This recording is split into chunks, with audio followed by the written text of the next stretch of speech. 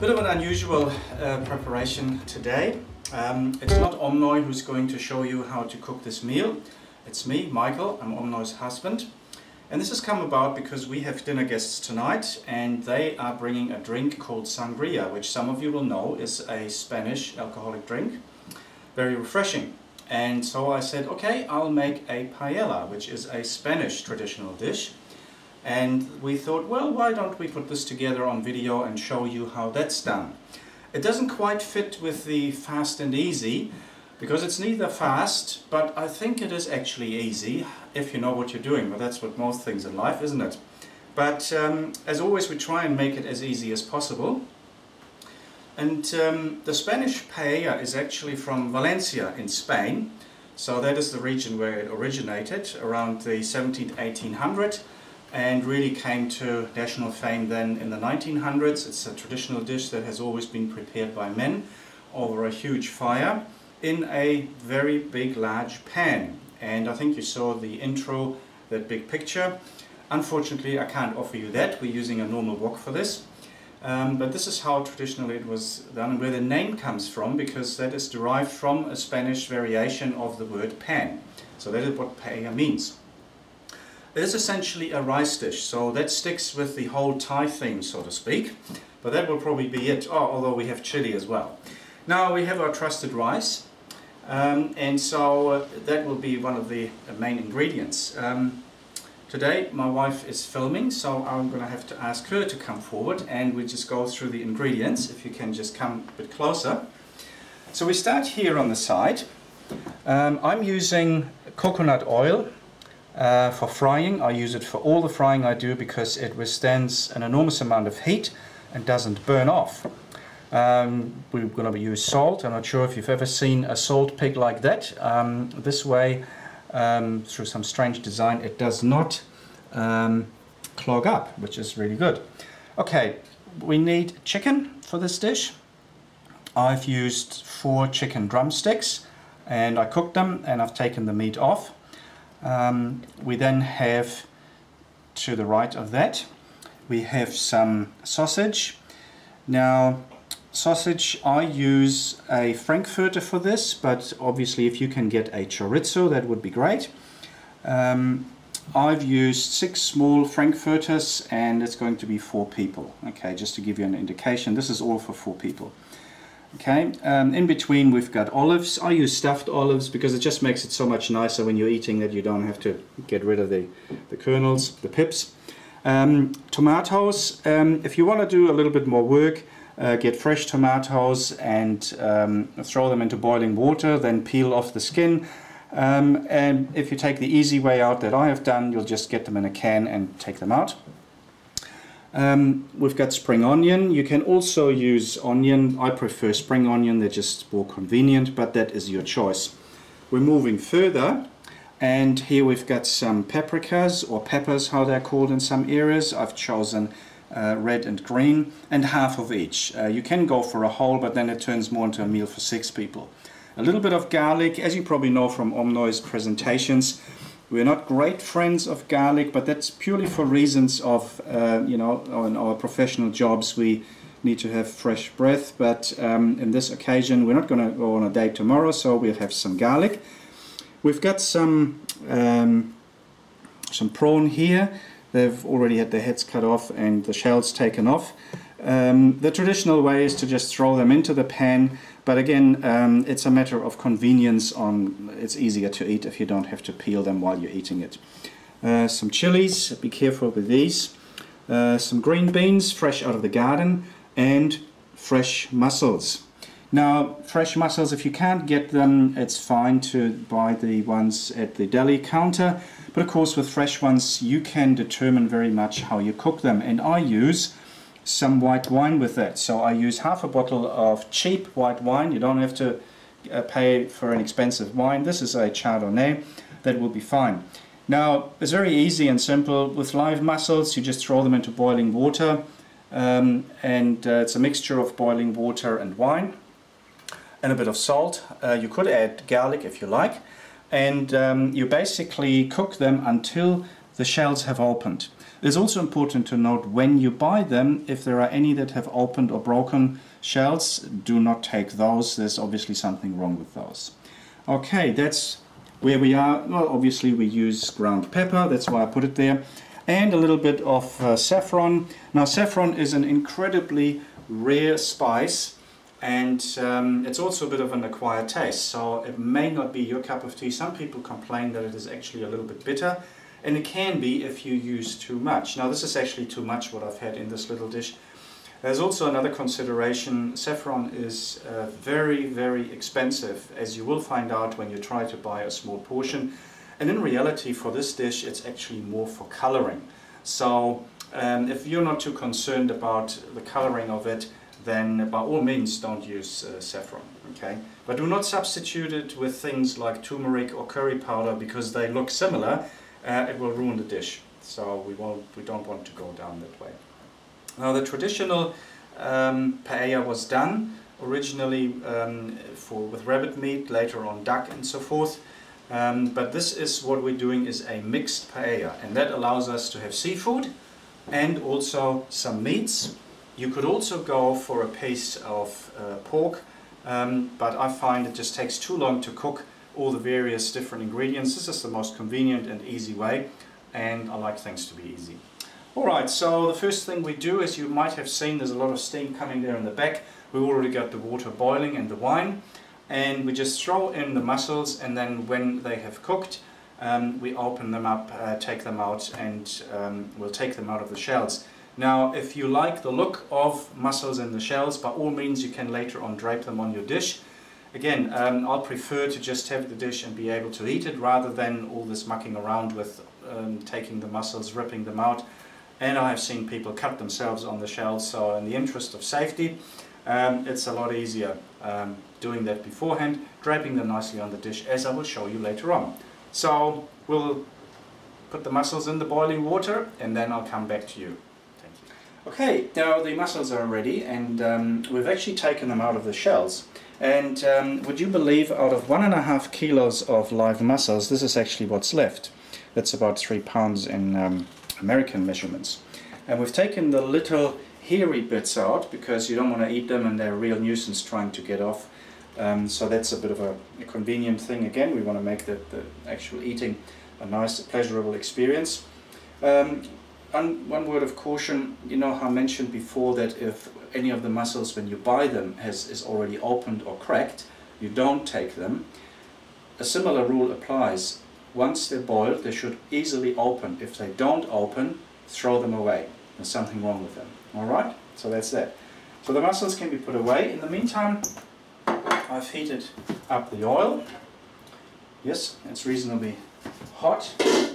And we'll put things in the following order. We start with the spring onion, or normal onion if you have those. Okay. And we add the chili. Nice and hot, and our garlic, and stir it in a little bit, trim it down so it doesn't go all crazy, and brown the onions a little bit. Now, and this is also the time where we put in the sausage. I always react to the chili. Sorry if I'm coughing here. Now, in case you're wondering about the glass of red wine, this is a very nice New Zealand Merlot. I haven't actually looked at the bottle. It tastes nice and it's red. That's all I need to know. And it's not essential for this kind of cooking, but it's essential for me when I'm cooking. I always have a glass of red, so that's why it's here. It's not something you have to have, but makes the job nicer, more enjoyable. Alright. Now, while these are heating up and nicely cooking along, a little bit of advice to our male viewers, and that is, if you are preparing a nice meal like this for your dinner guests, or for the lady of your heart, it does actually help in between, when you have a moment, to quickly tidy up and clean the dishes and not leave a complete and utter mess in the kitchen. Because otherwise you have the situation that you say, oh honey, I'm going to cook tonight, and you get this rather mixed response rather than yay!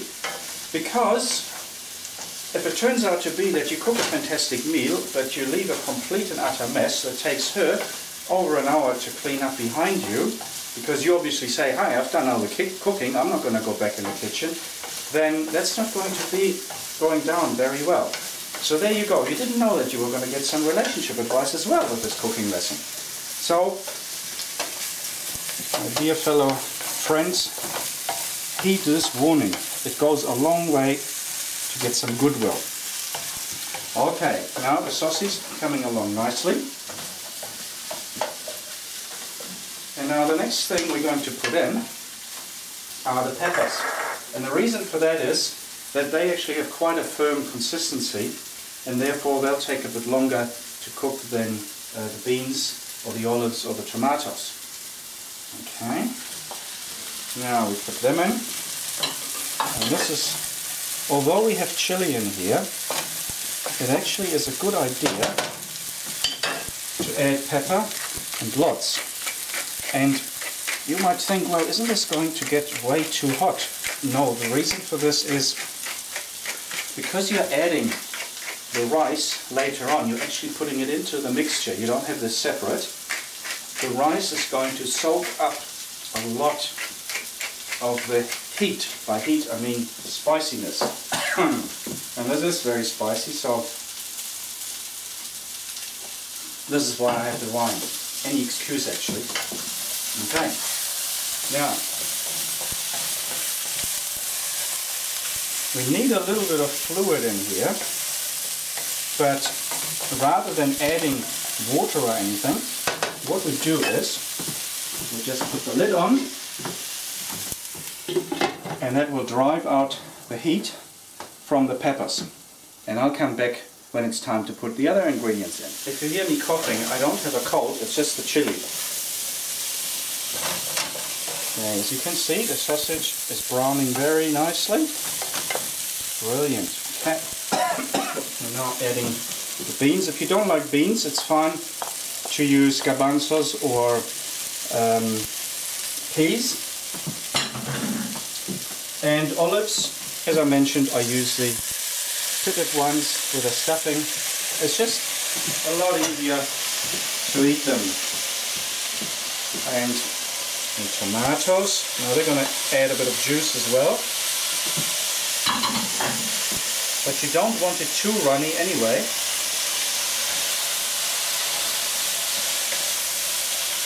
Okay, and we just stir it a bit. Okay. Now, if you do like the taste of a little bit of wine, you can add just half a glass of red wine, or if you like it a bit sweeter, you use white.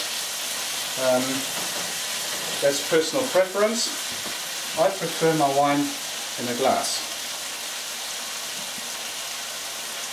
We also, because we're putting the rice in, should be adding a little bit of salt. Otherwise, it could be a bit bland, although some people prefer their cooking a little bit more bland and then they put salt and pepper on the table. Up to you, as they say in New Zealand. Right, this is coming along nicely. We're now adding the chicken. And I'm not sure whether I mentioned that. I used either chicken leg or chicken thigh. I find with most of our cooking we stick to those, what I would call the brown meats. See, this is the kind of stuff that happens when you let other people work the camera. Well, I bet it would have happened to me as well. But this is how strong fresh chili is. So, I don't think we can put this under bloopers. It's just part of the recording. Right, where was I?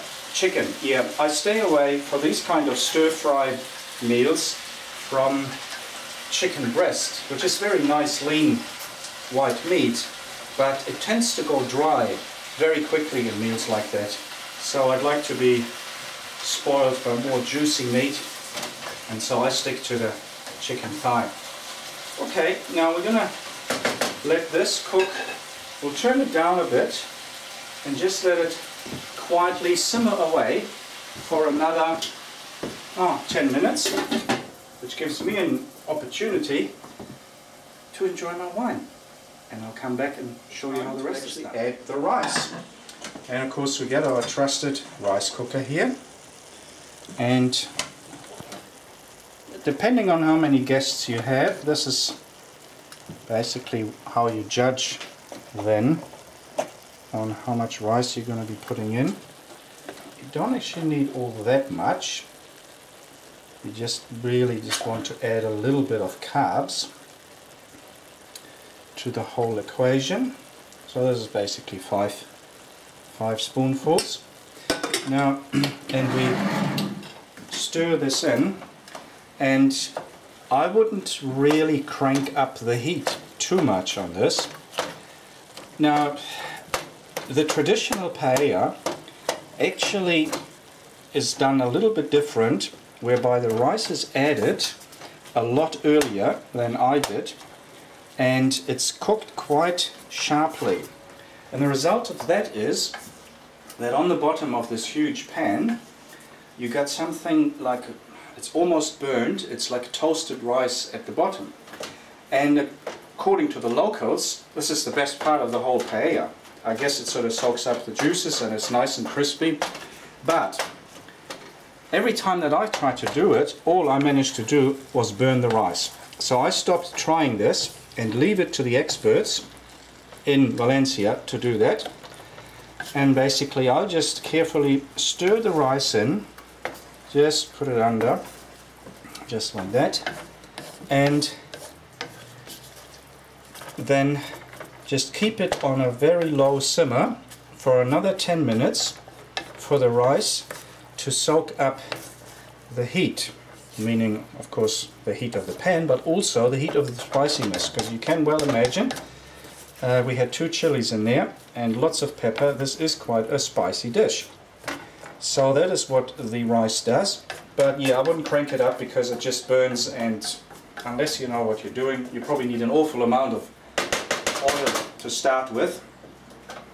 So this basically just cooks slightly around for another 10 minutes, and then it's time to add the seafood, because you probably wondered, why is this still being put away? Well, the reason for that is if you cook that too long, it turns rubbery and ick, and that's not very nice. So that's the last thing we add, and then we're all done.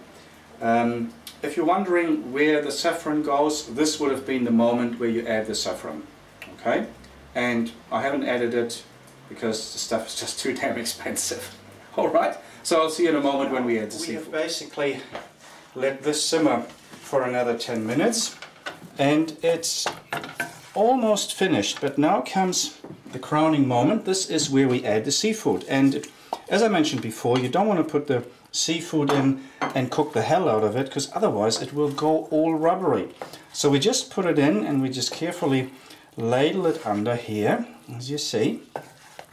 And the mussels, which we have cooked before separately, they just need to put in as well, so they just get a little bit of the spiciness and the heat. Okay, so we're adding them now, and this is going to be a fantastic dish. Now, the other thing, you know, guys always like to do things in a convenient way, and what I particularly like about this is you don't have 20 different dishes that you're going to be piling up on the table, because as this is a traditional Spanish meal and the name means pan, this is going to be put on the table in the pan. Now this is something you want to do for your next dinner party then. Surprise your guests, you just plonk the pan on the table, give everyone a spoon, and here we go. Well, not quite, we can still put it all on the plates, but this is the way the traditional paella is being served. You just put it on the table in the pan.